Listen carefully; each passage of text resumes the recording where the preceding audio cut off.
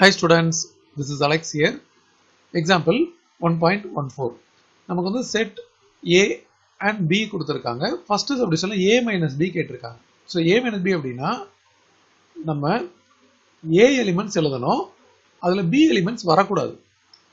இப்போ பாத்தீங்கன்னா set A ல வந்து நமக்கு -3, -2, 1, 4 இந்த எலிமெண்ட்ஸ்லாம் இருக்கு.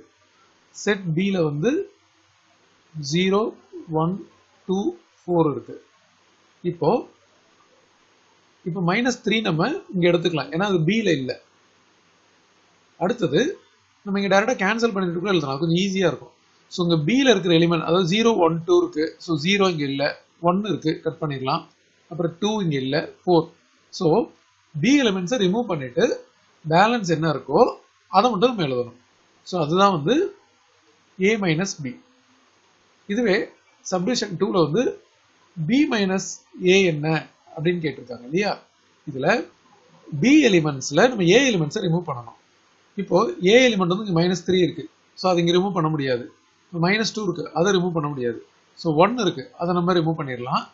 4 இருக்கு. அதையும் ரிமூவ் பண்ணிரலாம். சோ B செட்ல A ஓட எலிமெண்ட்ஸ்லாம் ரிமூவ் பண்ணதுக்கு அப்புறம் பேலன்ஸ் இருக்கு இல்லையா? அதுதான் B minus A. சோ இங்க வந்து நமக்கு 0 and 2 இருக்கு.